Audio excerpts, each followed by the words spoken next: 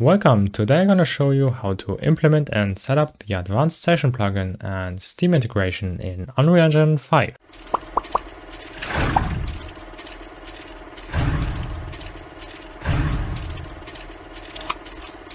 First of all, for the implementation you can take your existing project, but for this tutorial I'm just creating here a new one. So the project is opened, but for the next steps we don't want to have it opened, so we can close it. Then you need to go to this website here, Advanced Session Binaries. First link is in the description to download the Advanced Session plugin. Currently for me the Unreal Engine version is 5.03, so I'm downloading this one here. After the download you should have this zip file here that you need to extract. When unzipping is done, we need our project folder here. And check here if you have here a plugins folder. If not, then just create here a new one. And call it exactly plugins, exactly like this. We can open this and now open this folder here. And here we have two folders, advanced session and the example blueprints. Go here to the advanced sessions and copy these two to the plugins folder we just created. Then you need to go to the Unreal documentation for online subsystem Steam, second link in the description, and scroll all the way down to DefaultEngine.ini and copy everything here in this box. Then we need our project folder again and go here to config and then make sure here DefaultEngine.ini, not another one. Open here the DefaultEngine.ini and scroll down all the way, and at the very end I'm gonna paste it. So then we can save it and close it, and next step is opening up our project again. Now let's check if the plugin is correctly installed. For that, go here to Edit, Plugins, and then to Advanced Sessions plugin or search for it.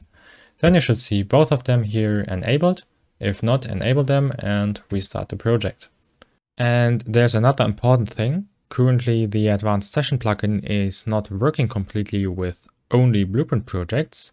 If that changes, I'll let you know in a pinned comment under this video.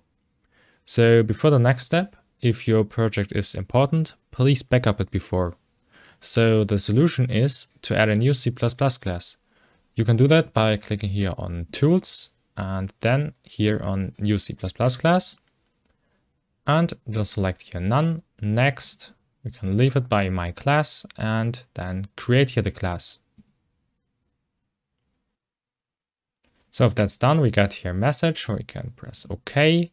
Here we can press No, and then we can actually close the project. Then go to your project folder and try to open your .u project file.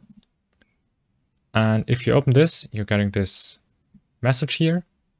Just click on Yes. And now it will do something. We create some folders here and basically just wait now.